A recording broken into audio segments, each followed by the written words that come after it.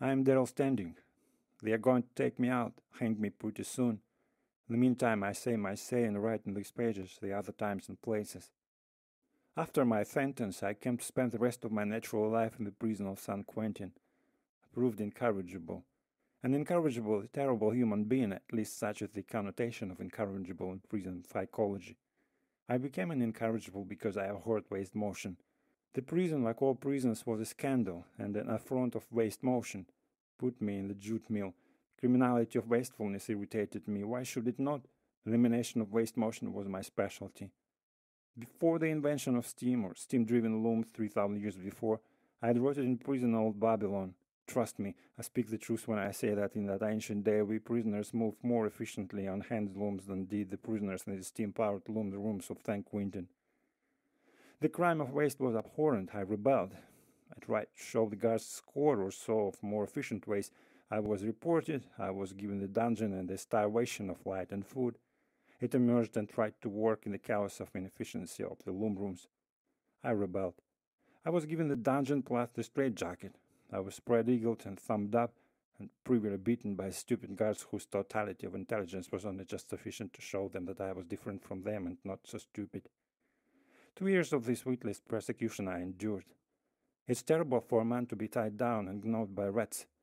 Stupid brutes of guards were rats.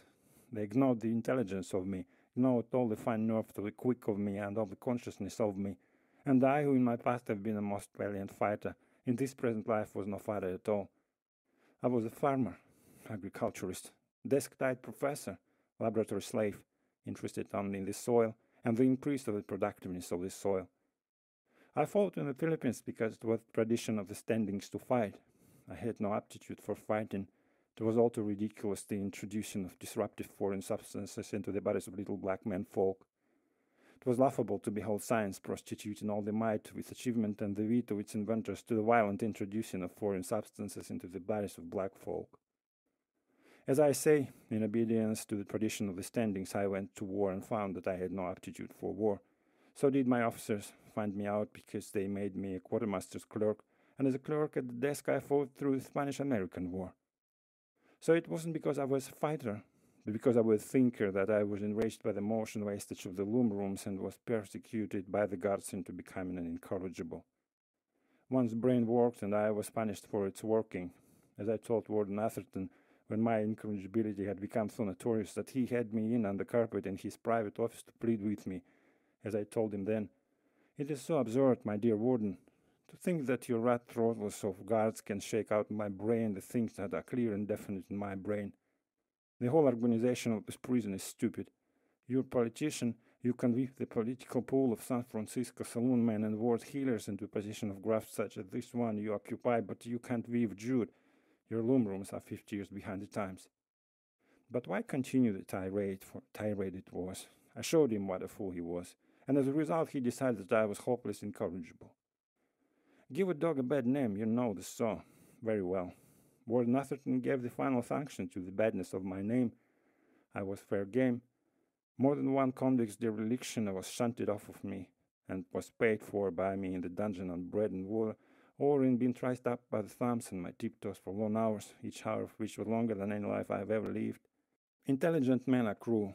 Stupid men are monstrously cruel. Guards and the men over me from the warden down were stupid monsters. Listen, and you shall learn what they did to me.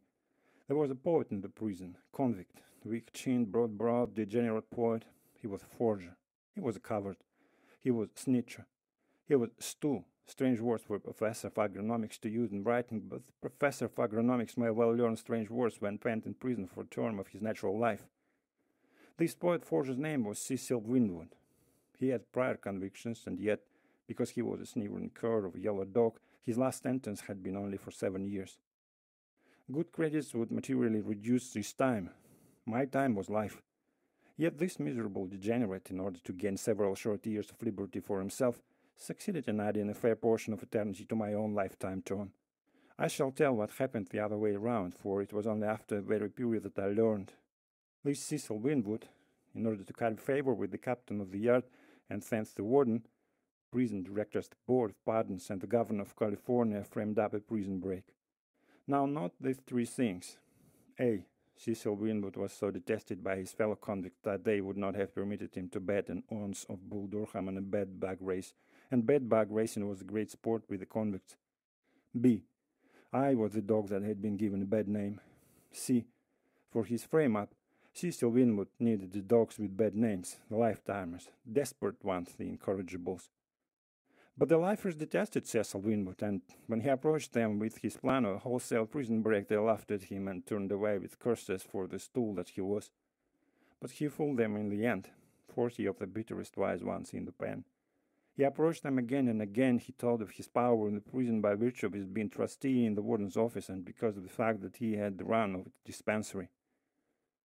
Show me, said Long Bill Hodge, mountaineer doing life for train robbery, and whose whole soul for years had been bent on escaping in order to kill a companion in robbery who had turned state's evidence on him.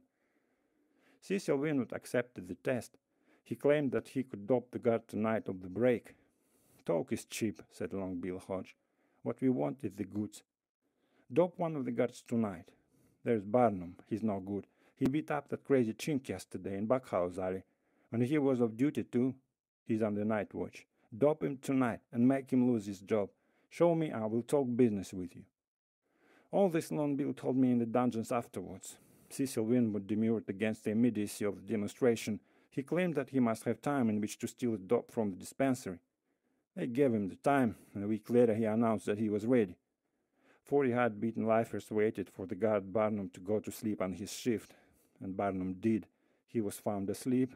He was discharged for sleeping on duty. Of course that convinced the lifers, but there was the captain of the yard to convince. To him daily Cecil Winwood was reporting the progress of the break, all fancied and fabricated in his own imagination. The captain of the yard demanded to be shown. Winwood showed him, and the full details of the showing I didn't learn until a year afterwards, so slowly do the secrets of prison intrigue leak out. Winwood said that the 40 men in the break, in whose confidence he was, had already such power in the prison that they were about to begin smuggling in automatic pistols by means of the guards they had bought up. Show me, the captain of the yard must have demanded. And the forged report showed him. In the bakery night work was regular thin. One of the convicts' baker was on the first night shift. He was a stool of the captain of the yard, and Winwood knew it. Tonight, he told the captain, Summerface will bring in a dozen of 44 automatics. And his next time off, he'll bring in the ammunition. But tonight he'll turn the automatics over to me in the bakery. You've got a good stool there. He'll make you his report tomorrow. Now Summerface was a strapping figure of a bucolic guard who hailed from Humboldt County. He was simple-minded, good-natured dolt, not above earning an honest dollar by smuggling in tobacco for the convicts. On that night, returning from the trip to San Francisco, he brought in with him 15 pounds of prime cigarette tobacco. He had done this before and delivered the stuff to Cecil Winwood. So, on that particular night, he, all unwitting, turned the stuff over to Winwood in the bakery. It was a big, solid paper-wrapped bundle of innocent tobacco.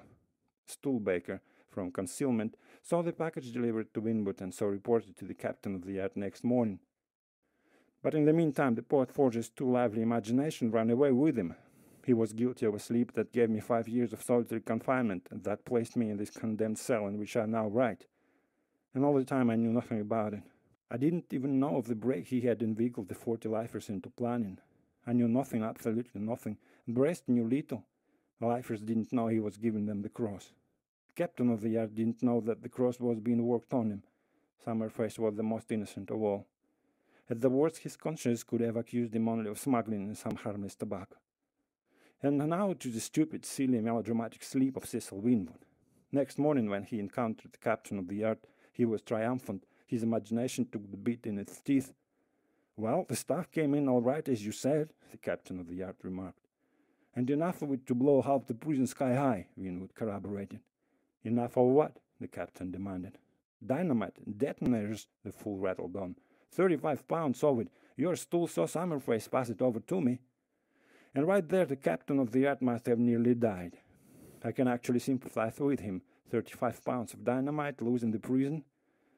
They say that Captain Jamie, that was his nickname, sat down and held his head in his hand. Where is it now? He cried. I want it. Take me to it at once. And right there Cecil Winwood saw his mistake. I planted it, he lied. For he was compelled to lie, because being merely tobacco in small packages, it was long since distributed among the convicts along the customary channels. Very well, said Captain Jamie, getting himself in hand. Lead me to it at once. But there was no plant of high explosive to lead him to. The thing didn't exist, had never existed save in the imagination of the wretched Winwood. In a large prison like San Quentin there are always hiding places for things, and if Cecil Winwood led Captain Jamie, he must have done some rapid thinking. As Captain Jamie testified before the board of directors, and as Winwood also so testified, on the way to the hiding place Winwood said that he and I had planted the powder together.